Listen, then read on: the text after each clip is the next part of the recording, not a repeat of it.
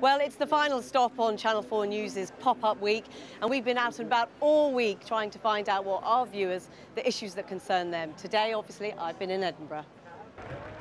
The feel-good factor, it's what the Edinburgh Festival is all about. The only people looking glum, doing it for effect. But what's real life like when the show's over? Is the government's economic recovery anything to shout about?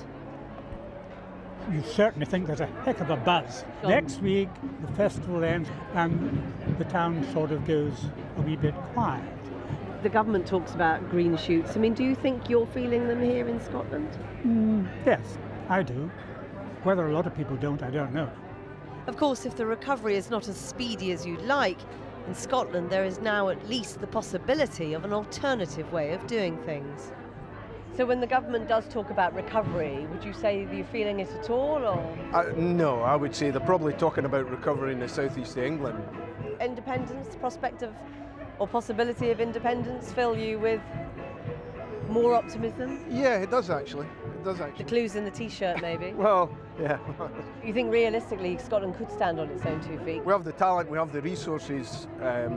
It's whether we have the heart to actually do it. The fact that I'm spending more money suggests to me that I'm feeling more relaxed and optimistic about jobs and just generally. The big issue facing Scotland at the moment is independence. Does the prospect of that or the possibility of that make you feel more or less optimistic? Less optimistic. I'm very, very worried. I think it's a very, very short-sighted proposition.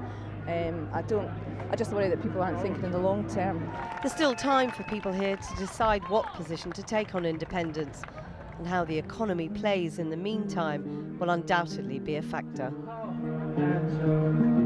All this week we've been asking you to get involved online. Today we wanted to know what issues are troubling people from Edinburgh, and yes, independence was one of them. Black Dog Tale said, Indie referendum in 2014. Debate has barely moved beyond scaremongering. And adds the poet wants to know, why can Edinburgh County Council spend so much on trams but fail to provide me with an effective education? And you can join me for more after the show if you can bear it. I'll be hosting a live online debate at www.channel4.com/news, C4 News Pop-Up, on the economic recovery with people we've met this week up and down the country. You can watch live on our website, channel4.com/news from 8:30. But until then, here's Kathy Newman in London.